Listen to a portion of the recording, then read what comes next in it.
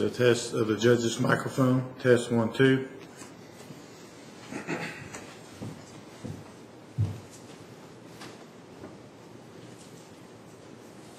Witness box. Test 1, 2.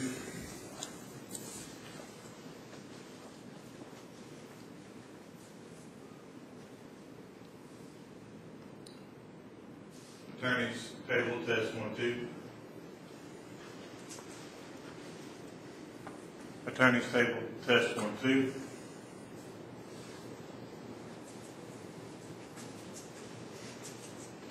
Jury box. Test 1, 2.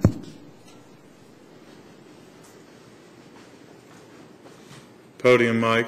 Test 1, 2. Approach mic. Test 1, 2.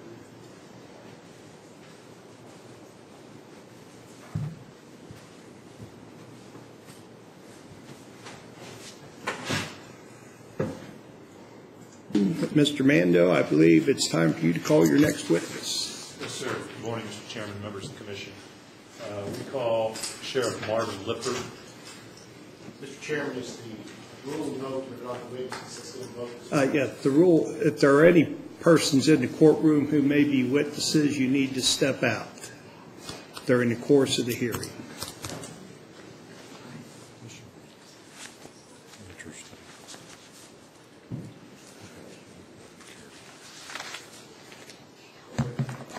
And if the Judge Allred, if you should see anybody, or Mr. Mando see anybody that may be a witness, let me know and I'll remind them.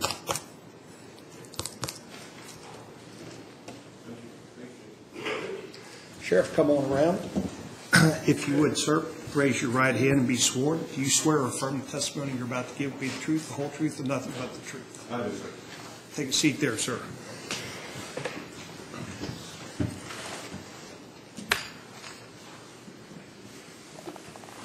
Good morning, Sheriff. Good morning, sir. Could you state your full name for the record, please?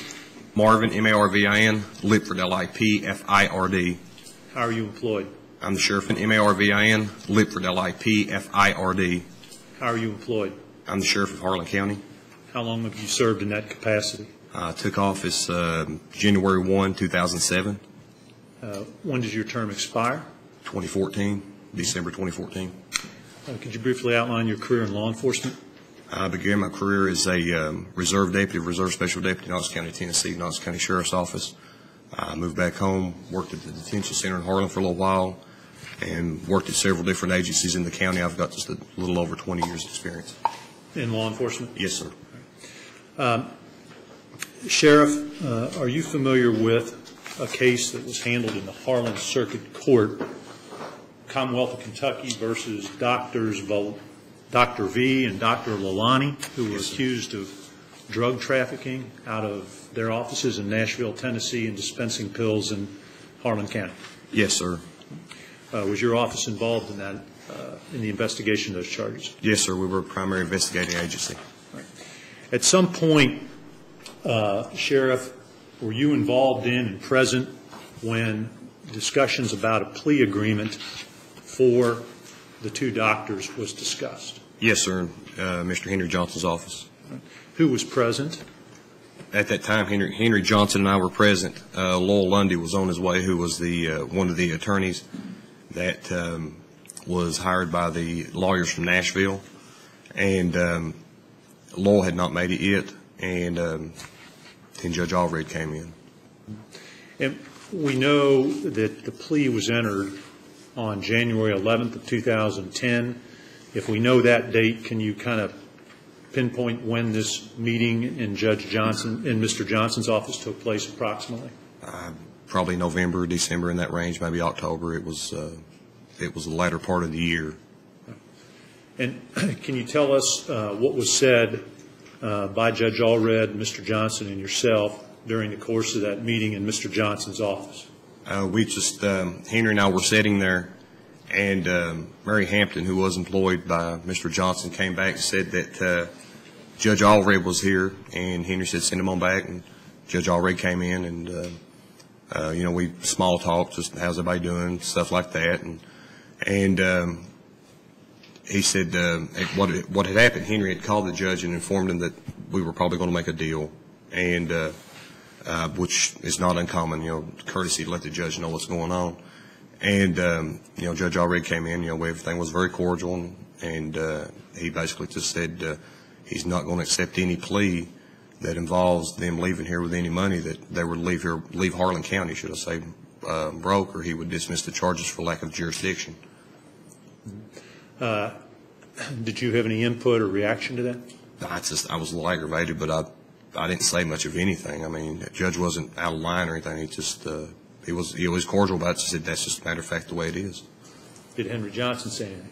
I don't really remember. It kind of surprised me, and at that point I started thinking, well, I was pushing for a felony plea, and I felt as though we had enough to get a felony plea because I wanted the doctor's license taken, and that was something that Henry, I, and Lowell were going to hash out, and I knew that when we threw that in Lowell's lap that there was going to be no felony plea. There was no way they would plead to a felony and surrender all their money. Mm-hmm. And what was the amount of the money that was at issue at that point when this discussion with Judge Allred and Mr. Johnson took place? I think their bond originally was set at total, both together, was like $1.2 million, and I think, if I'm not mistaken, they $200,000 of it was given back for them to pay some attorney fees or pay something, and it was $1 million basically.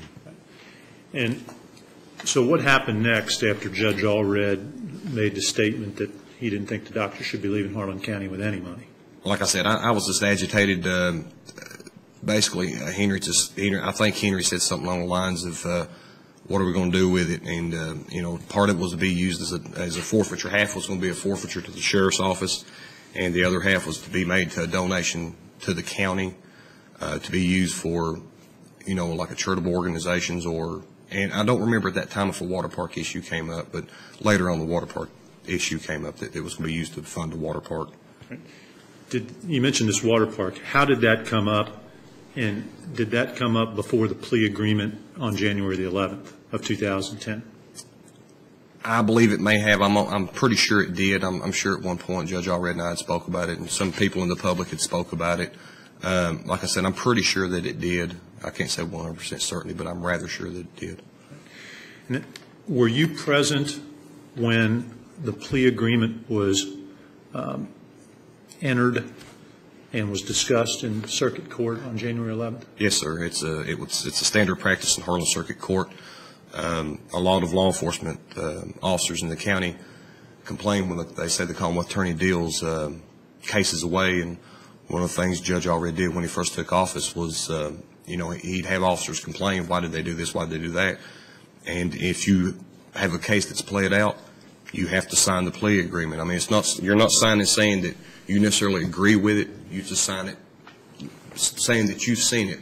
That way, when 6 months later, if you go back to the Judge Allred and say, why'd you let this happen in your court? There's the plea agreement. You knew what happened in this court. And but yes, I was there. It's standard practice that we were there to sign off the plea agreements. And what do you recall? Tell us what you recall being said by the attorneys and by the judge at that hearing. Well, they just were back and forth talking normal attorney stuff, and during the final phase of it, after everybody signed everything, the judge read the order, or read the plea agreement, and basically said that $500,000 would be forfeited to the Harlan County Sheriff's Office, with 15% per statute going to the Commonwealth Attorney. And then, well, which I'm not sure if he mentioned 15% to the Commonwealth Attorney, but that's the way it's broke down in Kentucky. And then the other $500,000 was to be donated to the County of Harlan, and it would be given to the Harlan County Fiscal Court, but the control of the money would be under the direction of the Harlan County Circuit Judge. And was the purpose of that money that was going to be donated, the $500,000, was that to alleviate drug abuse in Harlan County? Yes, sir, from my understanding. Were all those terms specifically discussed in this hearing, as you recall? I believe some may have been, but that's so long ago, without actually sitting and looking at it, I couldn't tell you. What did Judge Allred do at the conclusion of the hearing? I mean, I guess he just accepted the plea like he normally would, and that was pretty much the extent of it. I left right after it was over and didn't think much else about it. Right. And at that point in time, best of your recollection, had there been any discussion about this water park and the money, the $500,000 was going to be donated, being used for the water park? There was different discussions.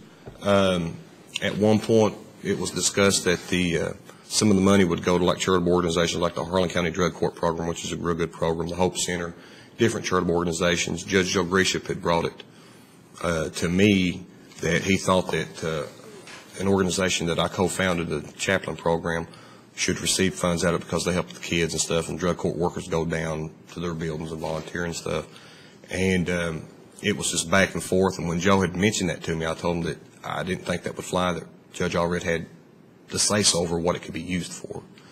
And he said, well, it's county money. And I said, well, that's between you and Judge Allred. And, then I mentioned to Judge Allred that on one occasion we passed all the time, and we used to see each other on and off all the time. Mentioned to him that, that was something that was tossed out there. And he said, no, Sheriff, he said, we're gonna probably put a water park down, if we can get the county to give the land at 5th Street in Rio Vista, which is a community outside of the city of Harlan. And they own a huge piece of land down there. It would actually be good for something like that. But, I'd mentioned to him what Joe had said about the different organizations getting like pieces of the pie, so to speak. And he said that if you want to give your chaplain something, that can come out of your forfeiture. And, I said, I can't do that. There's no way to do that by statute. And that was, there was no arguing over it. I mean, the judge was cordial about it. Was there ever any question during these discussions as to who ultimately had the authority or approval on this money and where it was going to be spent? In a Harlan Fiscal Court meeting, it was made clear that it was Judge Allred, but, Judge Allred and I never had discussions over who had control and who didn't have control. I knew he had control of it. And were you present at the Harlan County Fiscal Court meeting on January 19th of 2010? Yes, sir. Was the issue of the $500,000 donation from the doctors to the fiscal court the subject of discussion at that meeting? Yeah, it began. Yes, sir, it did. What do you recall, did Judge Allred speak at that meeting? Yes, he did. What do you recall Judge Allred saying about the money? He didn't say anything at first. Judge Grisham had came to me and some of the people that volunteer as chaplains for us and said that he was going to make a motion or get the fiscal court to make a motion to start divvying up the $500,000. And when Judge Grisham said that he started to make a motion. There's different charitable organizations. He said, for instance, the Chaplain Program. The judge already jumped up and made it clear that he said that absolutely not. I'll veto any thing that has, or how do you say it? I'll veto any action over this money, basically. I can't remember verbatim what he said, but he made it clear that he had control of the money because David Kennedy, who is a magistrate in District 3 in Harlan County, said, so what you're saying is basically you have control of the money, that we have to write the check, but you have control of the money. And he said, yes, that's absolutely right, and I'll veto anything that has anything to do with giving the money away. And basically, that was pretty much it. In gist, that was pretty much it. I can't remember everything that was said. In your position as sheriff, had you ever seen the sitting circuit court judge appear before the fiscal court and talk about how money would be spent in a case like this? No, sir, but we've never really had a case like this either. All right. Sheriff, I'd like to show you the exhibit. It's previously been entered in this matter. 2010. Take a second and review that, Sheriff.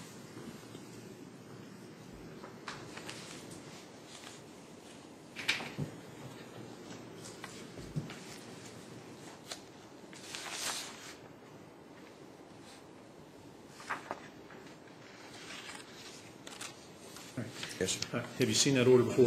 Yes, sir. Exhibit number 6, Judge. Is that order accurate in terms of the facts? What happened in court that day? No, was where it said in there that. Get the exact language so I can be specific. Yes, sir.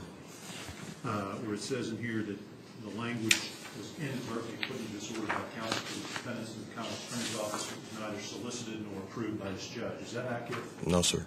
Why not? I was in court. That's what I was saying. I was in court the day that it was made clear, and then in the fiscal court meeting, it was made clear that Judge already had the final say-so or how the money was spent. It was ran through the fiscal court, and then he had to say-so how they had to spend it. you familiar with an investigation that was done by your office into an allegation that drugs were being sold by Judge Executive Grisham out of his office? They were not being sold. I mean, we conducted an investigation. He was not accused of selling drugs out of his office. My apologies. An informant told us that she would trade sexual favors for pills out of his office. Okay, thank you, Sheriff. Tell us how that all started and how the investigation unfolded. A couple of my detectives were working as an informant. She was making drug buys in the Kaywood community, which is south of the city of Harlan in Harlan County. They drove by a nicer area of Harlan, in Harlan, in that area of Harlan, and she said, "I can get that guy." And my detectives looked back, told me they looked back to say, Objection, hearsay. yes. Sustained. If you could, Sheriff, just tell us about what you know about the investigation and how it unfolded. They called me, the detectives called me. They said, Miss Hensley's informed us that she can, Objection, hearsay. All right, let me see if I can He's rephrase correct. Sustained. it. Sheriff, yes, sir. with regard to this investigation, did your office conduct one? Yes, sir. And who was involved in that investigation? Detective Silas Whitehead, Detective Jason Snelling, and at the beginning, Detective Day was with Detective Whitehead when it first came to knowledge. And I take it that the investigation went forward based upon an allegation that Ms. Hensley had made, correct? Correct. And your officers then looked into it, correct? Yes, sir. Objection, lead. Sustained.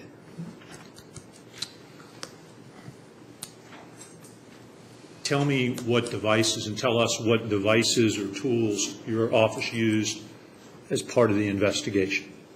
We used a purse that has a video camera with an audio system attached with it, and we used a separate audio recorder as a backup if the video system went down, or if the audio went down, we still had the video audio system. And we would search the informant's vehicle.